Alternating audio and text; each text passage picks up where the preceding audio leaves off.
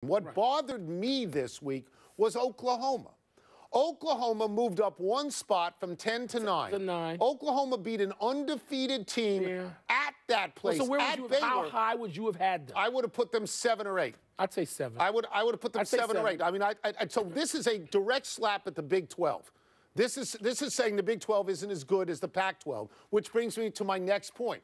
This fella Mullins, the AD at Oregon, is the chairman of the committee. Are you going to – I know you're confident Alabama will still get in. Yeah. And I know that Mullins says, oh, I recuse myself when we talk about Oregon. Do you think his pals in that room are not going to move him up into the big game? To this, then you could never have Division I people from the Power 5 conferences on the men's basketball selection committee, the women's basketball selection committee, the college football. You couldn't do it because somebody's school is going to be good. But in this case, I think it would raise an eyebrow or two. Okay, what would you do? What would you have them do?